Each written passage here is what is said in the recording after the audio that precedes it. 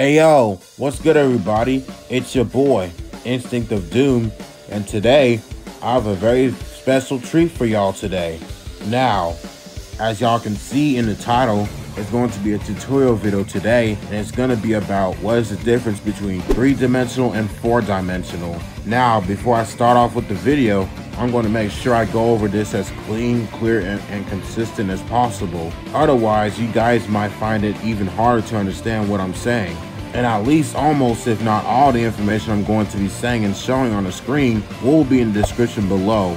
And without further ado, let's get straight to the point. Alrighty, so the definition of a 3-dimensional space is a geometric setting in which 3 values, which they're called parameters, are required to determine the position of an element. And this is just the definition of what 3-dimensional is, right? Well, it also says to which all known matter exists within the observable universe. While this space remains the most compelling and useful way to model the world as it is experienced, it is only one example of a large variety of spaces in 3 dimensions called 3-manifold. And this means that being 3-dimensional is actually finite without any context whatsoever, aka being universal. Let me give you an example when it comes to power scaling so it can make actual sense. So basically, if you create, manipulate, or destroy the matter within the universe, and that's basically what finite 3D is, and infinite 3-dimensional is basically the same for universal but on an infinite level. And also, you can be stated to have infinite power, which by referring to without context by itself is infinite 3-dimensional, not higher.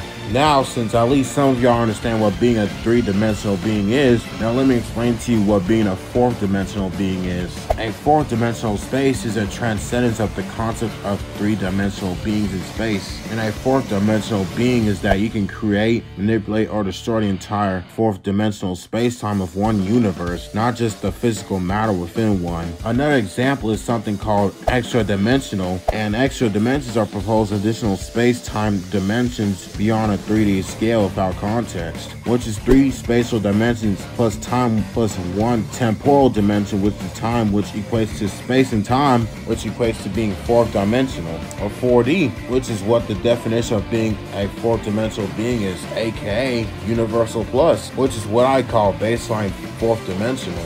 Now we get into what is called multi-universal, but I personally would stick with low multiversal because I like that name. But basically, a low multiversal is that you need to create, manipulate, or destroy multiple separate universal space-time continuums up to 1000. That's what I call mid-4th dimensional. And as for full-on multiversal, you would have to create, manipulate, or destroy 1001 and up to more finite separate universal space-time continuums, which is what I call high 4th dimensional. And for what multiversal plus is basically an infinite 4th dimensional being, or being able to create, destroy, or manipulate an infinite amount of universal space-time continuums. Alrighty, since y'all understand what 4D is now, and so there are some misunderstandings or misconceptions about how people would scale certain verses that, and they have the character destroying the universe, right? But all they are doing is destroying the observable universe and not the totality of the universal space-time. And all that would equate to is finite universal, not 4th dimensional universal plus,